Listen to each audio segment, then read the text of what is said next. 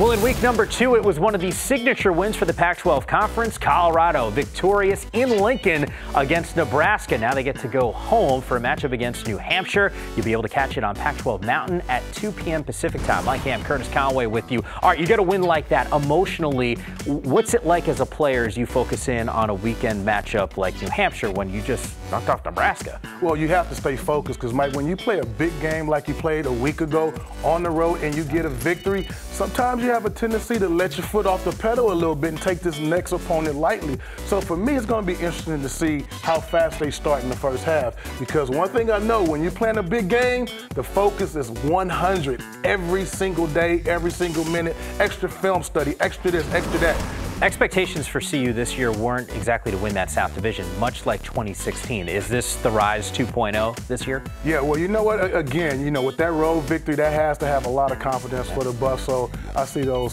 guys making some noise this year. Laviska Shenault coming off a Pac-12 Player of the Week honor, as good as anyone has been so far through these first 2 weeks of the football season, leading the country in receptions and yards per game. He is balling out. Once again, 2 p.m. Pacific, Pac-12 Mountain, you'll be able to watch Colorado.